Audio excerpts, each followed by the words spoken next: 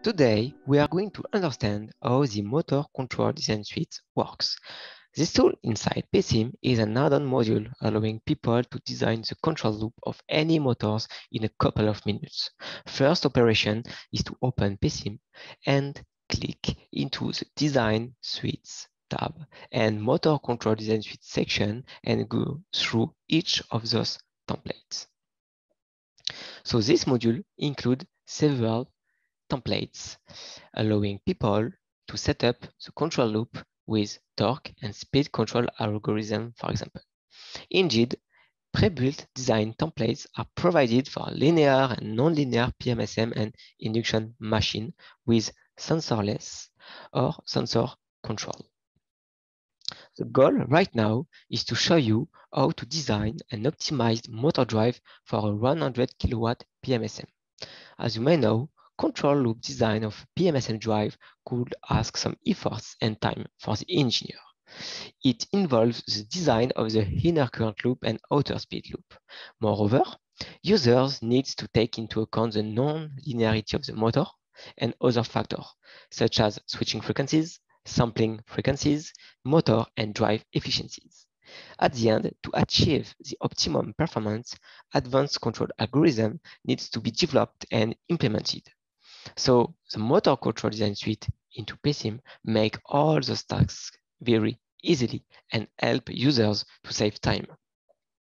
Based on minimum specification, the motor control design suite automatically design all the controllers for speed and current loops with proper specified crossover frequencies and stability margin, and with advanced control algorithm such as maximum torque per ampere, field weakening control, and maximum torque per volt control.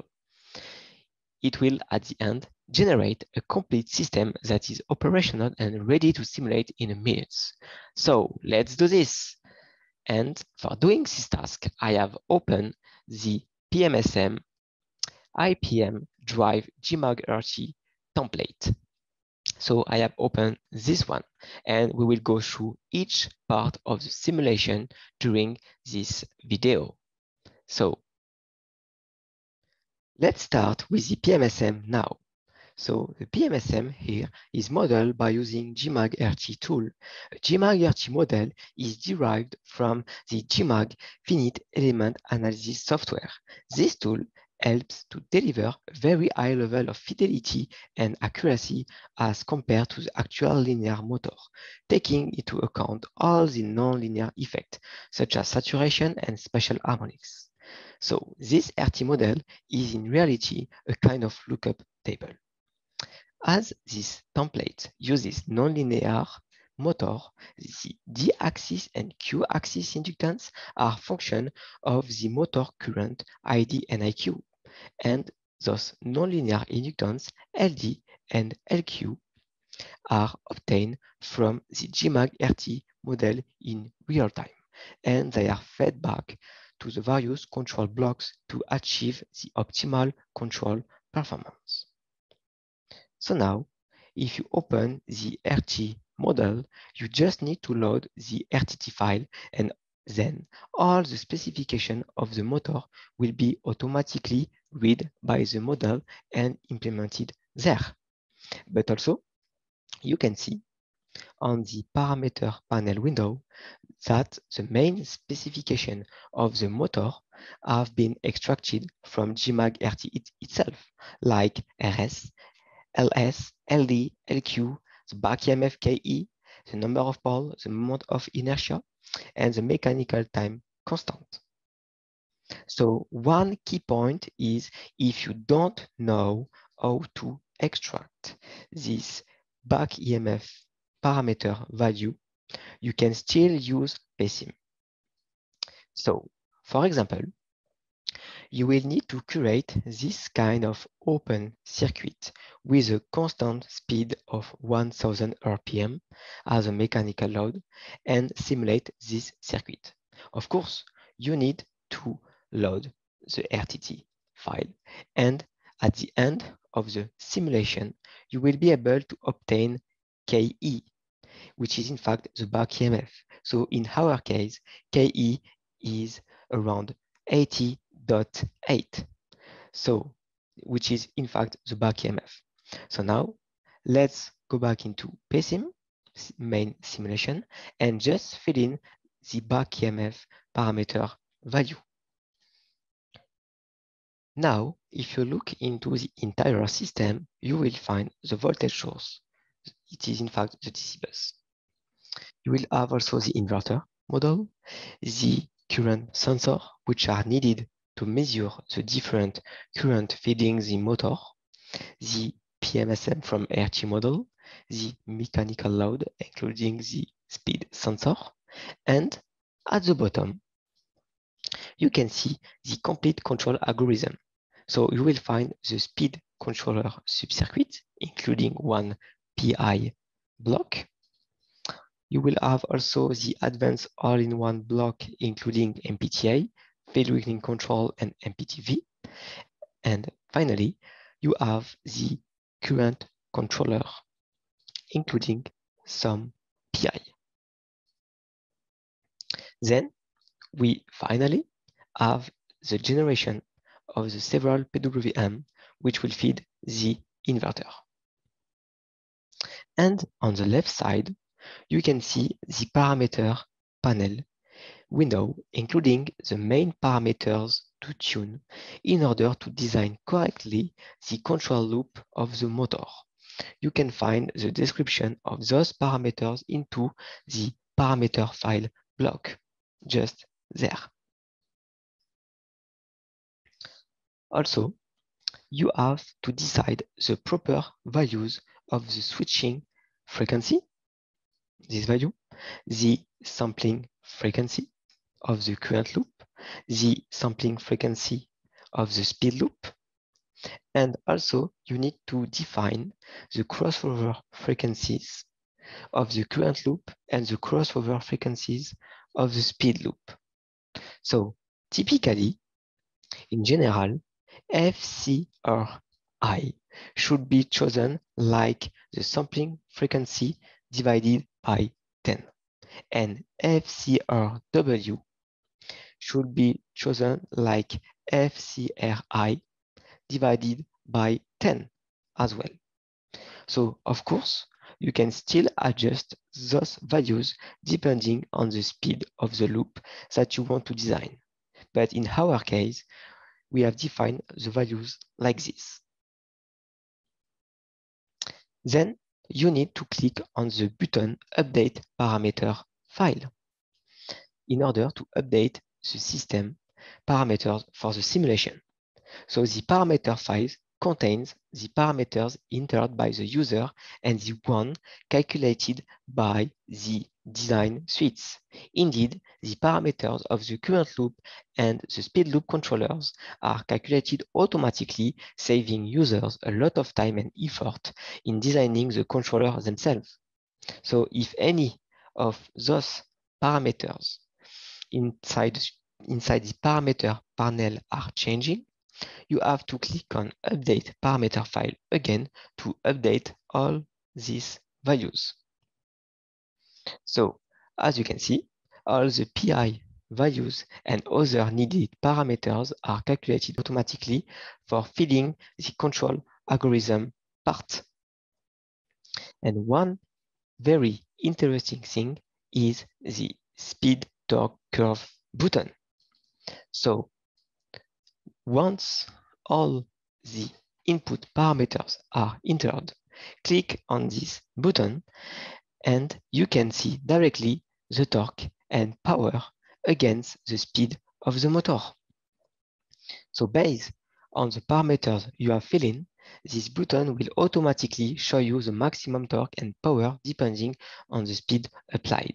Of course, you can still modify the DC bus and inverter current, and you will see how the changes affect those curves. And as you can see, thanks to the control algorithm implemented, we can still have torque and power in high speed region. So before to run the simulation with switching model for the inverter, we can firstly use the average model. As you may know, by using the average model, the effect of switching will not be taken into account, and therefore the focus will be on getting a well-designed control loops. Also, the simulation with the average model is much faster. Finally, you also need to adjust to tune the sampling frequency of the current, of the speed, and the crossover frequency of the current and of the speed, and the simulation time step to achieve the desired performance. And once the system works with the inverter average model, you can definitely change the inverter model and back to the switching model to validate the design. So, for example, click on the inverter model and change it to average model.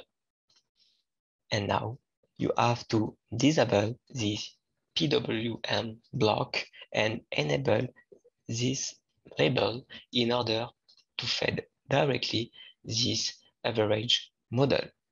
And now you can run the simulation and observe the performance of your system. If that is fine, you can go back to the switching model. If not, you can still adjust, as mentioned, these different parameters. So now let's run the simulation with the inverter switching model. But for that, you need to go back to the previous model. It was an ideal one. And you have to enable these blocks and disable those labels. So if needed, you can still tune the value of frequencies if you think there are still some small miscalculation. And one key simulation waveform is to watch the modulation signal VMA at the input of the PWM block. This waveform VMA should not be out of the range of the carrier wave. So in our case, we have set it to 1.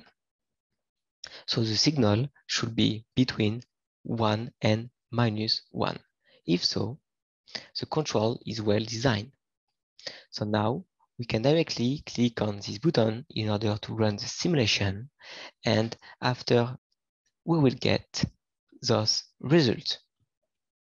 If you remember well, we have set a speed reference to 6,000 RPM. So it means the motor should reach 6,000 RPM at the steady state. So now, if I go back to the simulation result, you can see directly the speed NM, which is around 6,000 RPM into the steady state. We can see also the different current, which are all sinusoidal as expected. We can see also the torque ripple due to the special harmonics. And we can see that in the steady state, our torque is fall down directly.